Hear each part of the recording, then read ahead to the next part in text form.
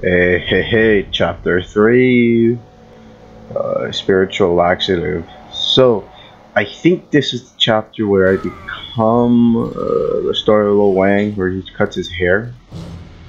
I'm not too sure, don't quote me on that.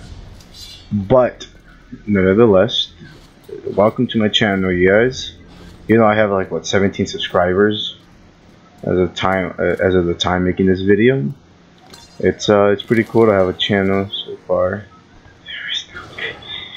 And this is one of my favorite games. The humor, just the amazing blood, the gore. It's my personal opinion is better than Doom, way better than Doom.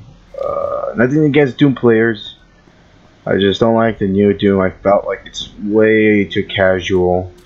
And I see a lot of casual people, a lot of my friends who are very casual, loving the game. And just like, maybe that's just me, a personal opinion of mine, it's just too casual of a game. Yeah, it's a good thing or a bad thing. It's pretty cool. It's a good game. Nothing I'll probably try out again.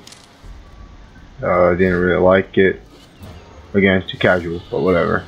Except the story mode. Story mode was actually very hard as hell. The multiplayer is just I mean, something about the multiplayer just doesn't grind onto me for some reason.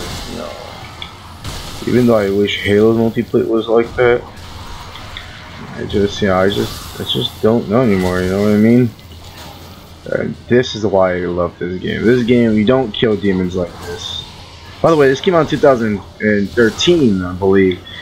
You know, so it did came out like hours.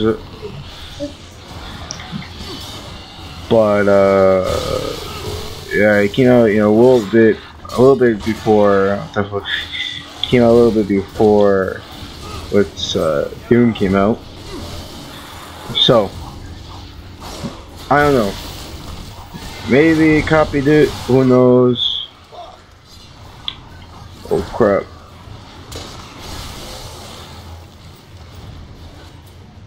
Shit.